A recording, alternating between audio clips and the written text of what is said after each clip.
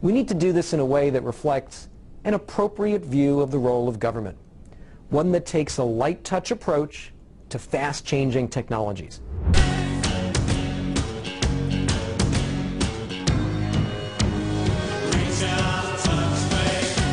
The FCC has just taken initial steps to regulate internet service providers the same way it regulates telephone companies. Although Chairman Julius Genachowski has said he would use any regulatory powers with a light touch, having the FCC control any aspect of the internet is a really bad idea for at least 3 reasons.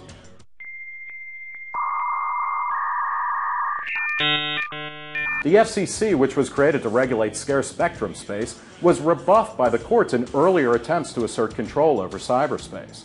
Despite hypothetical blocking of certain sites and services by net neutrality diehards, the fact of the matter is that the internet is working perfectly well, and the reach of broadband continues to grow exponentially.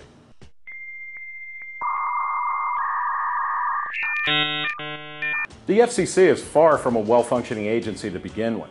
Don't forget, this is the same crew that recently brought you impossibly Byzantine ownership rules for radio and television stations and hysterical overreactions to Nipplegate and fleeting expletives uttered at award shows by such public enemies as Cher, Bono, and Nicole Richie.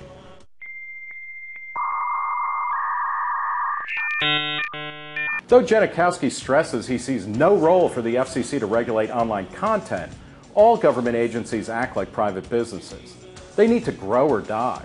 The FCC has been pushing hard to extend its reach from broadcast media to cover cable and satellite offerings for a long time.